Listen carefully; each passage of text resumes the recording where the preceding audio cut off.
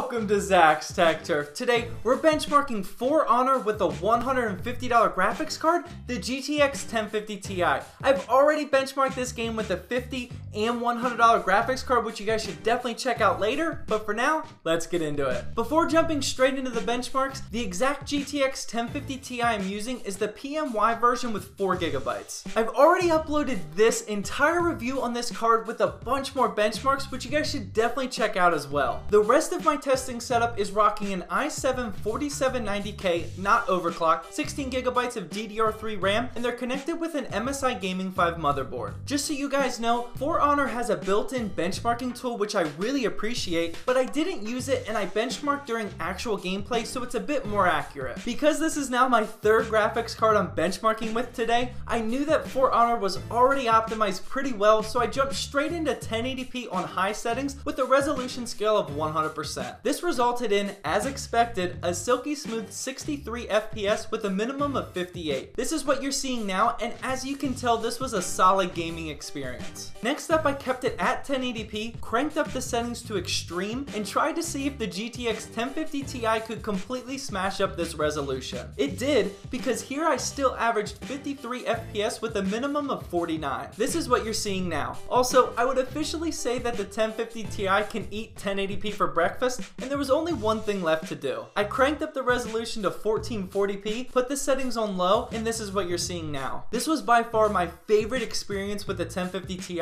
and I personally think that this is the sweet spot. Here I averaged 64 FPS with a minimum of 57 during my gameplay testing. That's a pretty small gap, meaning it stayed around that 60 FPS target the entire time. What you're watching now is the in-game benchmark, which really pushes the graphics card more than my gameplay benchmark, and as you can see, it easily passed that 30 FPS minimum test for online play. Well, that wraps up my benchmarking video for the GTX 1050 Ti. This was now my third benchmark video today, and I want to know what you guys think. What game and what card should I benchmark next? Not today though, I need a break. Well, I hope you guys enjoyed this video. Please drop a like down below to help support my channel, and as always, thank you for watching, and please subscribe for more Zach's Tech Turf videos.